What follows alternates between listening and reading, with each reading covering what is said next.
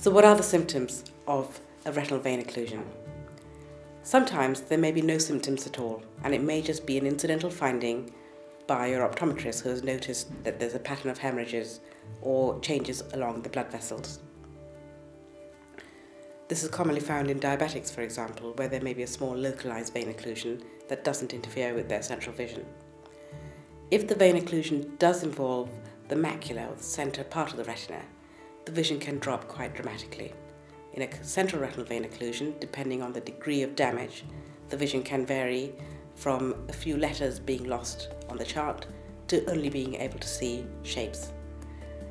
In a branch vein occlusion, patients may notice that half an object is missing, for example, or disturbed, and that the bottom half or the top half is relatively much clearer. If an abnormality is identified with your vision, it's important to get this tested straight away so that the exact cause can be understood and treated promptly. Prompt treatment is associated with a better outcome in the long term.